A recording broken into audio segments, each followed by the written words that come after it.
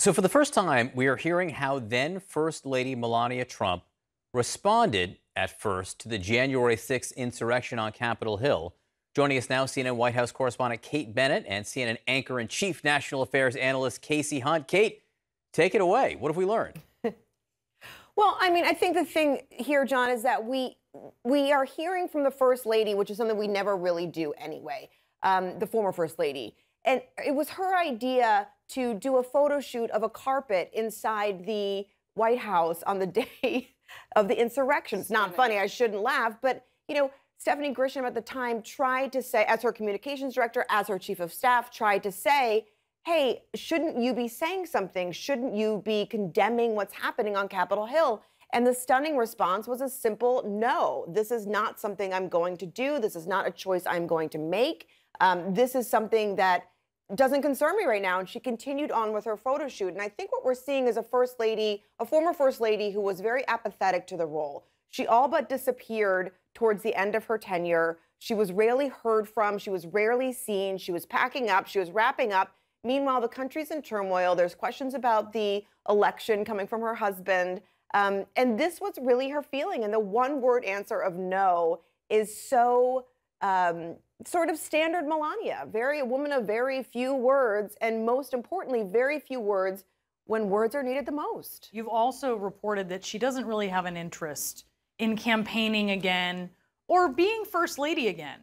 And yet also we're finding out some new information about where she is on whether Donald Trump actually won the election or not, right? Yeah, and this is surprising. It's just if he didn't, but just what does she think? Yes. Yep.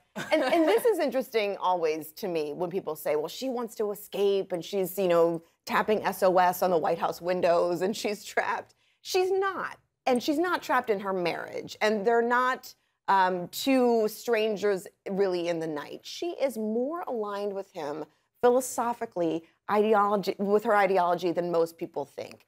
And so when she does say something that is politically, you know, on par with her husband, people go, oh, that's odd, but it's not really. They've been together for more than 20 years. She's watched him have this political aspiration and will watch him again from a distance, have it next time if he does. But it's not unusual. She is aligned with him politically. Well, I mean, and it's clear, too, that she knows the power of sending a message. I mean, she used her clothes to send messages. I mean, we all saw that. And the idea that there isn't a role for her, because, you know, I want to underscore what, and I know you've confirmed this reporting in Stephanie Grisham's new book, is she wasn't necessarily asking her to tweet, oh, my husband didn't win the election, stand down. They were trying to get her to say, everyone has a right to protest, but no one has a right to be violent. Right. It was not a political statement. It was just stand down, don't be violent. Yeah. And, you know, I spoke to one of the cops who was on the front during the insurrection. And the reason that they wanted people to do things like this inside the White House was because these insurrectionists were only listening to the Trumps. Mm-hmm. The cop, you know, on the front said, look, man, like, I've been a Republican my whole life. I'm a cop. You have to stop.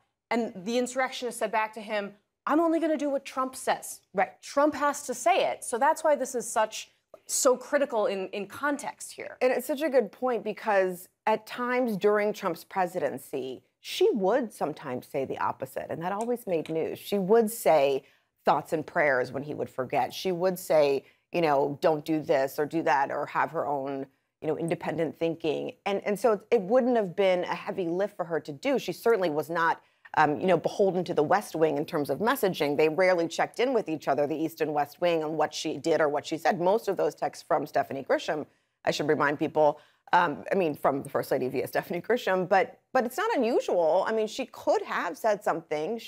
Again, the ask was denounce violence. Right. Listen, and that was say something political. That was the tipping point for Grisham to resign. And she was the first person in the Trump administration, in the White House, of significant stature to submit her resignation that day. On the 6th. I mean, and Brianna, we were talking about this earlier, too. I mean, there were so many people in the end who did step down because of what happened on January 6th. Mm-hmm. But now, of course, we've swung entirely in the other direction, and it's suddenly unacceptable for so many Republicans to denounce what happened that day. I mean, it's absolutely mind-boggling. Look, silence is acquiescence. This was a choice that Melania Trump made. It was a choice to engage or support, I suppose, the big lie. And it's also not out of place, right? I mean, this is someone who, despite, I think, sort of the hagiography that exists with being First Lady, I mean, she dabbled in birtherism, too, beforehand. So this is, you know, she needs to be held to account for the choices that she makes.